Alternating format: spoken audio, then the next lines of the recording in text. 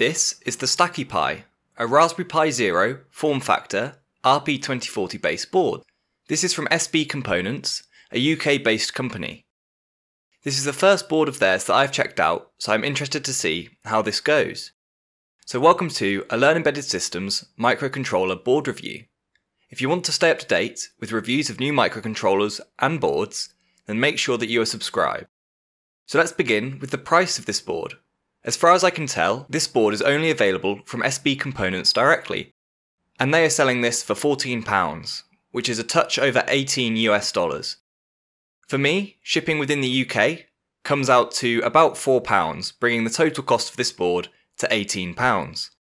I backed their Kickstarter campaign a couple of months ago and got a discount on mine, bringing the price down to £7, but unfortunately this price is no longer available. Also, as a side note, mine arrived in this Amazon-esque unboxing experience, which I do think is a bit wasteful to have this much packaging for something so small.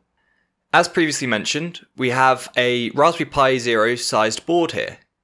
That means that this board has a width of 65mm and a height of 30mm, with the same locations of the 4 mounting holes. The 40-pin GPIO header is in the expected place. However, if I overlay an image of a Raspberry Pi Zero just above the board, I wonder if you can notice a problem. The single micro USB connector of the StackyPi does not match the location of one of either of the ones on the Raspberry Pi Zero.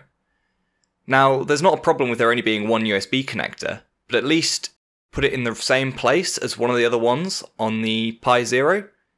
There is nothing stopping it on this board being budged a little bit left or a little bit right, and this means that you can't use any Raspberry Pi Zero case. So the official ones have very small holes to put USB cables through, and that won't work with this board. And so, unless you modify the cases, this is quite a big oversight, I think. I would have thought that if you're going to use the same form factor as the Zero, which has all these accessories already available, then it would make sense to put everything in the right place. This could be solved by literally moving the USB connector over a couple of millimeters.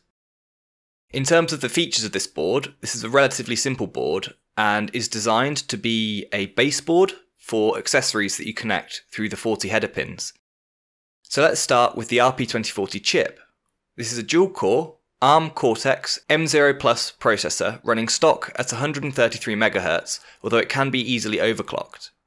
It has 264 KB of SRAM, 2 I2C, SPI and UART controllers, and it also has 4 analog to digital converter inputs, which are muxed into a single analog to digital converter. It has 8 PIO state machines, USB 1.1 host and device support, as well as 16 PWM channels. Supporting the RP2040 chip is 8 MB of flash storage. If you've previously looked into this board, then you might be surprised, as it has been advertised that this board has 64 MB of flash storage. I suspect this is a typo, and they meant 64 megabits, but this typo is all over their marketing, specs page, Kickstarter, store page and so on, basically everywhere except from the schematic, where apparently this board has a 16 MB flash chip. I understand making a typo mistake, I know I've personally made so many of those, but it does seem a little bit like they've tried to make the onboard flash look a little bit higher in capacity than it is. Just say you're using 8 MB of flash and avoid all confusion. People are going to get confused between megabits and megabytes, and 8 MB is a fine amount of flash storage, so why not say it? Moving on, we have 2 buttons, a boot select button and a reset button. There are 2 LEDs, a red power LED and a blue user LED, which is labelled status, and that's connected to GPIO pin 25, so the same GPIO pin on the RP2040 that the Pico uses. There is also a microSD card slot in the same place as on the Raspberry Pi Zero. And that about sums up all the features of the StackyPi. In terms of the pinout, it is quite straightforward. There are 2 sets of header pins. One is the standard Raspberry Pi 40-pin header, with the same pinout, which is a great choice for expansion, as there are so many boards that use this connector. So many expansion boards that are called hats.